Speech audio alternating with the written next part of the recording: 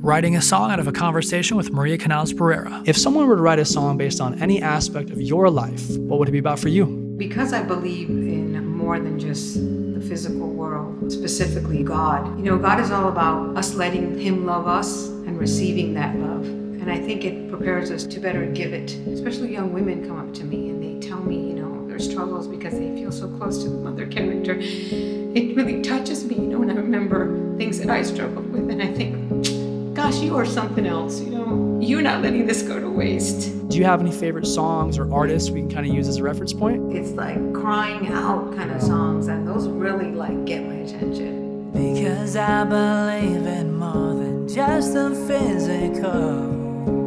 There's a bigger reason I was casted in this role. 'Cause every girl on earth is someone's daughter who needs a mother.